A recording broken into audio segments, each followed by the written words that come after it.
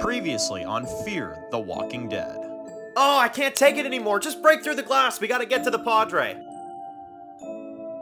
He walks in there and he's like, Madison? Oh, the Madison? June? You give them their weapons back right now. The big motherfucker that was behind the fucking mirror the whole time was the frickin' little scrawny son. Madison just goes through that mirror and you got the fucking young guy that's like, huh?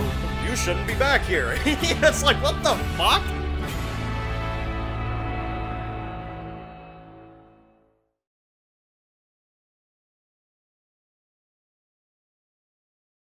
Dwayne? You know, out of all these years in the Walking Dead universe, I never thought I could be so sad and happy to a character death.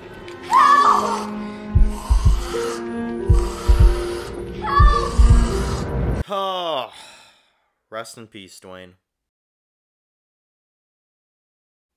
You damn right, rest in peace, Dwayne. Hey guys, it's Dan, your host, Judean's Reviews, and today I'm back for another video for Fear the Walking Dead. And in today's video, we're going to be doing our weekly review for this week's episode of the final season. This is for episode 4, titled King County. Dad, help me! I waited too long. Listen, baby, I'm coming for you. They will kill you if you don't tell them what happened. Alright guys, this one's going to be doing a review today, this one's going to be doing a review for Fear the Walking Dead, and in today's video we're back with our weekly review for this week's episode of Fear the Walking Dead. This is our review for Season 8, Episode 4, titled King County, the final season. So, wow.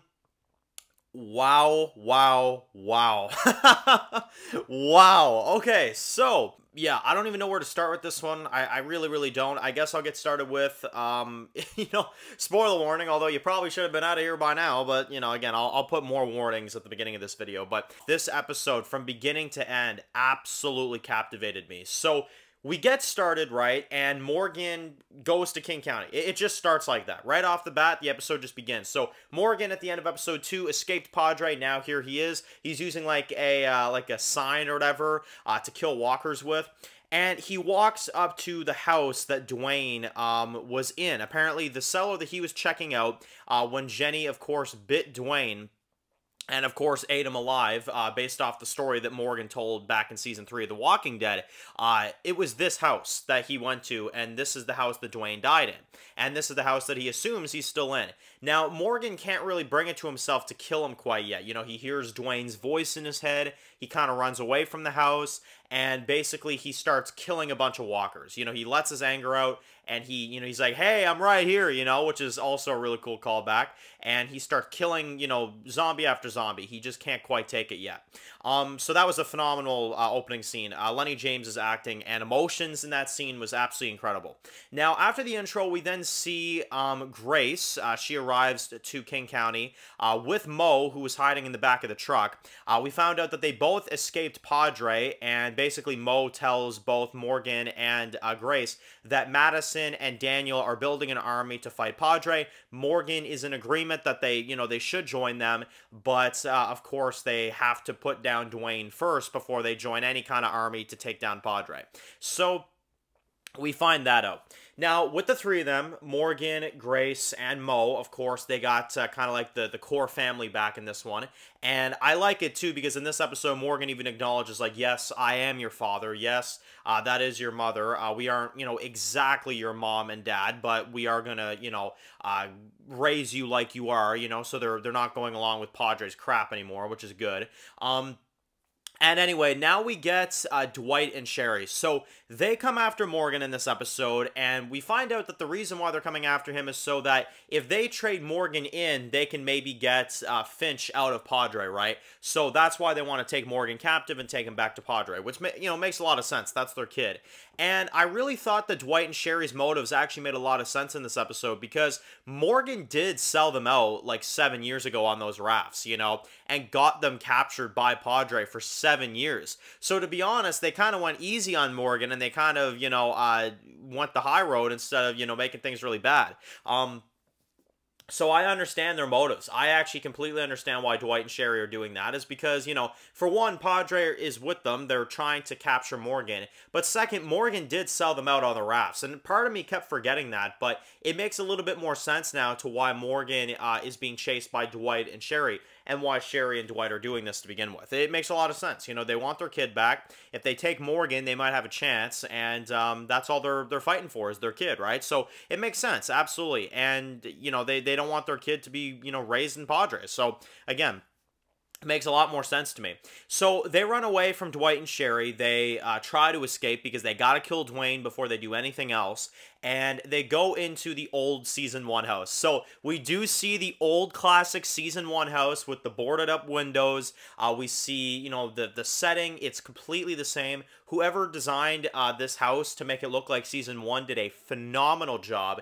It looked absolutely perfect and exactly like it did in The Walking Dead Season 1. It was flawless looking, absolutely amazing. And anyway, they're in this house basically. You've got Morgan that explains that this is where he stayed at with Dwayne before he died.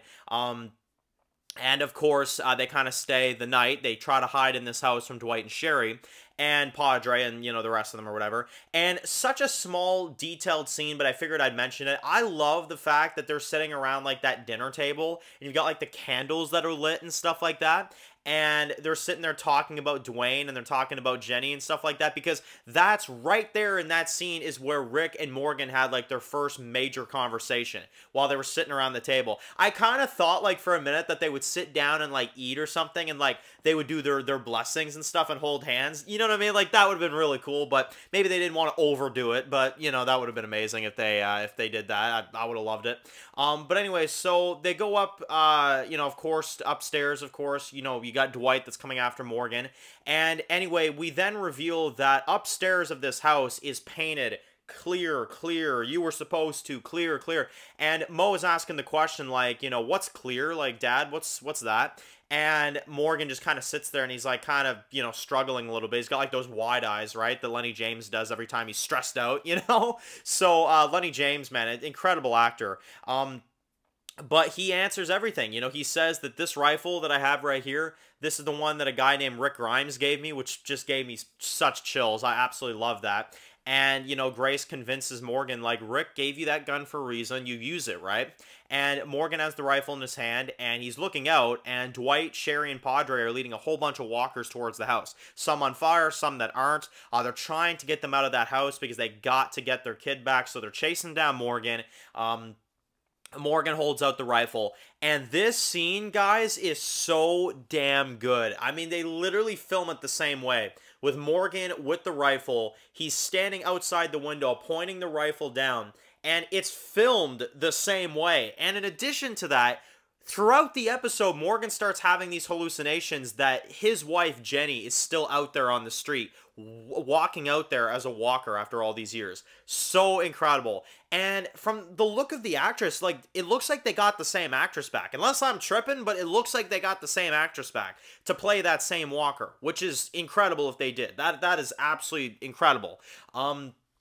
They even, like, you know, brought some, like, family photos back in this one as well. I mean, so cool. I absolutely love what they did with it.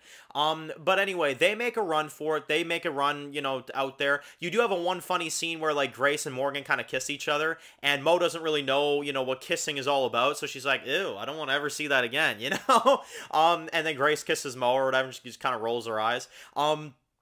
But anyway, they fight a bunch of the dead. They fight a bunch of walkers out there.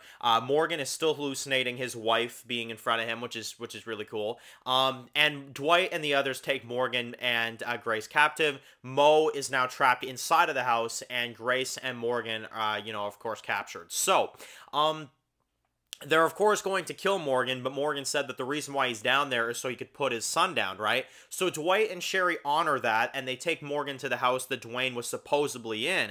And when they get there, Dwayne is gone. Dwayne is not there. The corpse of his dead wife is there. Yes, she is down there. And we do reveal her death, like, fully now, you know, like, not even as a walker, just a corpse, right?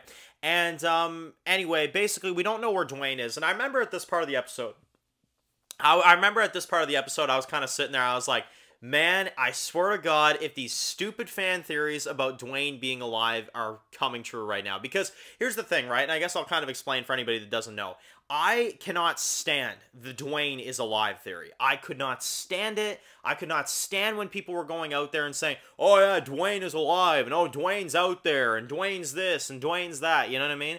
And I don't know about y'all, but I couldn't stand those, because Dwayne's death is what molded Morgan into what he is now. You know what I mean? Like, without that death, without that trauma, you wouldn't have these amazing arcs that Morgan has. It's because of Dwayne's death that he lost his mind. You know what I mean? So having him be alive would have made no sense. And I remember when Dwayne's corpse wasn't in that house, I was like, you have got to be kidding me right now. Like, you know, Dwayne is not in that house. Like, are you freaking serious right now? And, yeah, Morgan is just kind of sitting there. Padre's ready to execute him now. And, we get another callback, which was incredible. Morgan holds the rifle to his head, and he's like, yeah, you want it? Do it. Like, I'm ready. And I kind of wish they did this. This would have been really cool if the writers did this. I was waiting for Morgan to say, please, please kill me, you know? He didn't do that, but whatever. The concept was there. The scene was good, and I loved it. I thought it was incredible. So, anyway, Dwight and Sherry then flip on Padre. They flip on the guards, of course, because they're not going to watch Morgan get killed. That's what they tell him. And, anyway, they radio Finch, and Finch is standing right there. And I love it, too, because Dwight tells him, he just has to tell him, like, some trick that he taught him or something. And he knocks Shriek out, and knocks her out, you know, out cold. And she goes down, and then apparently he is going to get on a, like, you know, emergency raft that is arriving in 20 minutes. He's going to sneak on, and he's going to meet Dwight and Sherry. So that is what he does. Pretty tough kid, I got to tell you. I mean, he did a pretty damn good job. I don't know how he got past the guards, but, you know, pretty damn good job, right? So yeah, that was awesome. But anyway, Dwight and Sherry now are going to be getting their kid back. That's, you know, set in stone. And now Morgan has to then go and find Mo, because Mo is, you know, literally in that house. It's burning down. She's, you know, about to die, so Morgan has to go in there. And this was, without a doubt, my favorite scene of the episode. Morgan takes the rifle that Rick gave him. He goes in the old house that's burning down. Mo goes in the attic, as Morgan suggests, of course. He's hallucinating Jenny in the street. It's not really her, but he's losing his mind. He goes upstairs, and Mo finds Zombie Dwayne tied in the attic. Tied up, sitting there. Incredible scene. And it made it even more beautiful that his daughter now, you know, is about to get eaten alive by Dwayne. And that's what happened to Dwayne, is that, you know, his mom, of course, you know, ate him alive and whatever.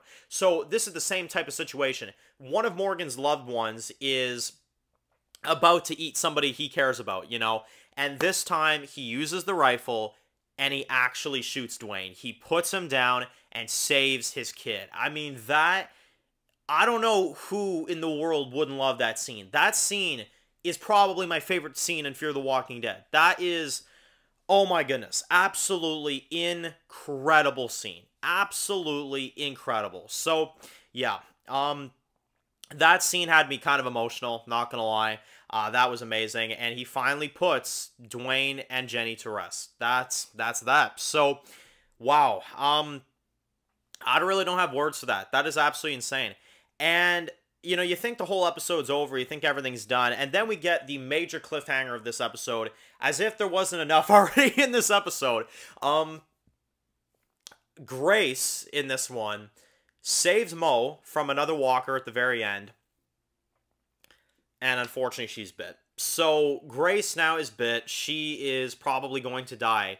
And then Morgan, at the very end of the episode, remembers that Finch, of course, Dwight and Sherry's kid, was cured by Padre. So he's going to try his damnedest to actually save Grace in time, hopefully, and save her life, right?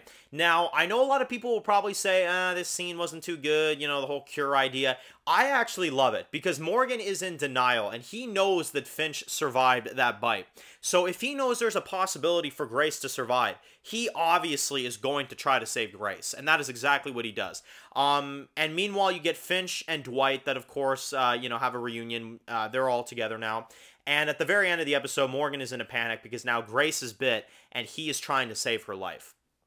And that is how it ends. They're trying to get her to June, and they're going to try to save Grace's life. Unbelievable. Absolutely unbelievable. So, this was a out of this world episode. I've never had such a emotion to a character like Morgan, and I think that's the main reason why. It's putting all of those puzzle pieces to rest. Dwayne is finally dead. Finally, those stupid theories can be to rest. We saw season 1 locations. We saw amazing callbacks. The way they filmed it, the way they did everything. I mean, it was so good. I've never had such a connection to a Fear the Walking Dead episode. Absolutely flawless. Absolutely flawless episode. So, I'm going to give this a 10 out of 10. If I could give it a higher ranking, I would, but I'm going to give it a 10 out of 10. So, let me know your thoughts in the comment section below. What did you think of episode 4 of the final season of Fear the Walking Dead? And if you're new to the channel and you enjoyed this video, make sure to click that subscribe button so you don't miss any of the videos for Fear the Walking Dead. Make sure to follow me at Dan's The Walking Dead Reviews on Instagram, guys. And of course, I'll see you guys really soon for more videos for Fear the Walking Dead. Enjoy the rest of your day, guys, and peace out.